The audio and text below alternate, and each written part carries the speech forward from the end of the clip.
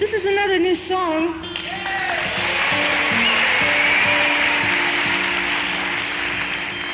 It's called For the Roses. That comes from the expression to run for the roses.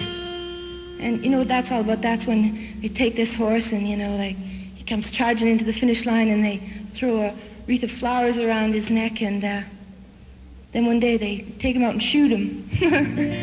It's kind of a macabre thing to say, isn't it, I guess?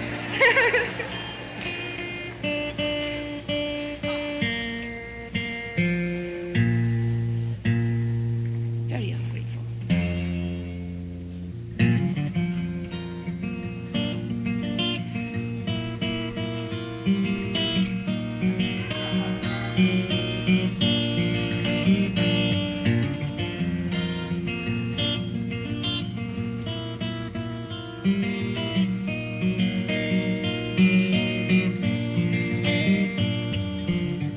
Heard it in the wind last night.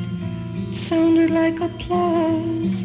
Did you get around resounding for your way up here? Seems like many dim years ago since I heard that face to face, or seen you face to face. Though tonight I can feel you here. Get these notes on butterflies and lilac sprays from girls who just have to tell me they saw you somewhere.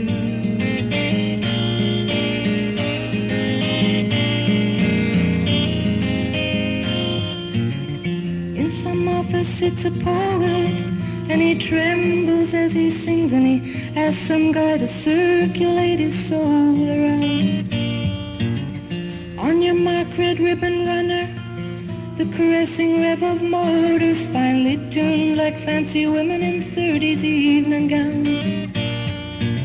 Up the charts, off to the airport, your name's in the news, everything's first class, and the lights go down, and it's just you up there, getting them to feel like that.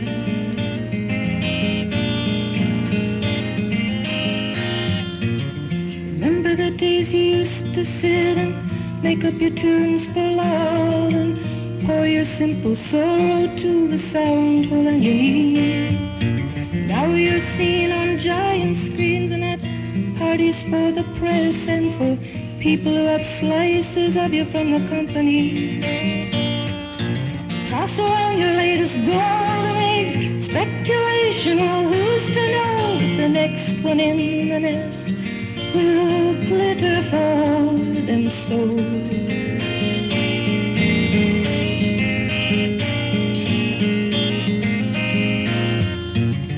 Guess I seem ungrateful with my teeth sunk in the hand that brings me things I really can't give up just yet.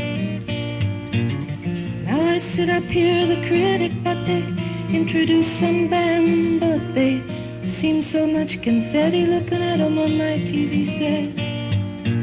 Oh, the power and the glory, just when you're getting a taste of worship, they start bringing out the hammers and the boards and the nails.